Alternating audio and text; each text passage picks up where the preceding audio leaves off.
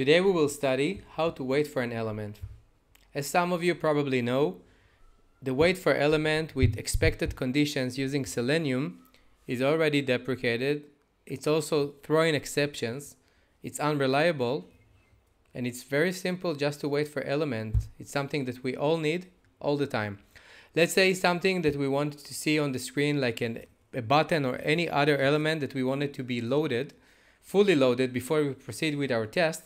We would like to use wait for element. How to do it? First of all, it's quite simple. Before we'll get started, you also will need some method to ask if it's timeout. This is a method that I wrote myself. You can write any other method that fits to you. Just a quick explanation. Here you can see that I have my original time and the timeout in seconds, the desired timeout. I multiply the timeout in seconds by 1000 in order to transform it to a millisecond. The end time should be the original time that we send to this method and the wait time. And then it's returning a Boolean value if the end time is smaller or bigger than the current time. Let's overview our method of the wait for element. Here we have the start time, and we also have the Boolean value is found, which is initialized to be false. We're running with the while loop and asking every time, is our element found? Is it a timeout already? While it's not a timeout and the element is not found, we'll continue to try to get the element. And then we will ask in the end if the element is equals or different from null.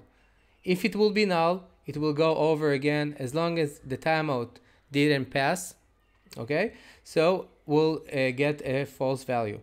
In the end, I will break out of the loop. Either it will be found or the timeout will pass. Anyway, we'll get the Boolean value in the end, which will tell us if the element was found or not. As you probably see, I have these 3 lines commented out. Let's uncomment them and let's talk about it as well. There is another option to see. Sometimes Selenium will give us a true, in this case, that the element is already found. Like it won't be null, but it won't be displayed on the screen yet. It can be in a situation that is hidden right now and we want to wait for this element to appear. So in this case, we can also check if the element is displayed. We can transfer to this method a Boolean value, check if it's displayed. If you want to check if the element is displayed as well, we can also ask if is found, is the element is displayed. I've already wrote this as really 3 lines method. It will check if the element is displayed. If it's null, or it will return a false value. Otherwise, we'll ask if the element is displayed. Why we check if the element is null, by the way?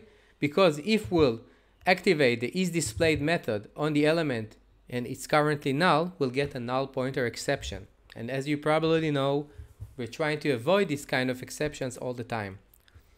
Thank you for watching. And if you still didn't hit the subscribe button, please do it now.